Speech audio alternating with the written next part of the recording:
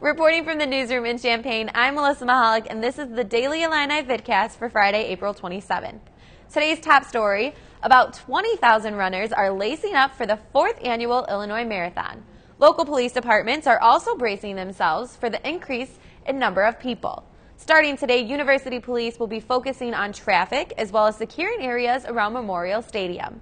Tomorrow morning, Urbana officers and volunteers will be patrolling traffic as well as closing streets. The Health and Fitness Expo is currently being held at the Arc.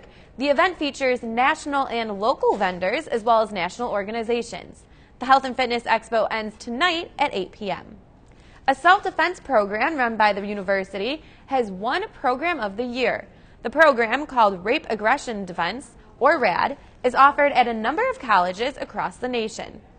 For the past 16 years, RAD has taught women awareness, prevention, tactics, and hands-on defense. The program has grown larger, adding classes for kids and a class for men. 2 former Illini were drafted in the first round of last night's NFL draft. The Houston Texans scooped up defensive end Whitney Mercilus with the 26th pick, while the San Francisco 49ers selected wide receiver A.J. Jenkins with the 30th pick.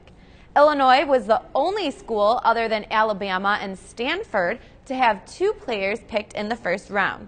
It also now leads the Big Ten with the 5 first-round picks in the last 5 years. In other sports news, 4 Illini teams are competing in Big Ten tournaments this weekend. This afternoon, the men's tennis team will face Northwestern, while the women's tennis team will take on the Golden Gophers.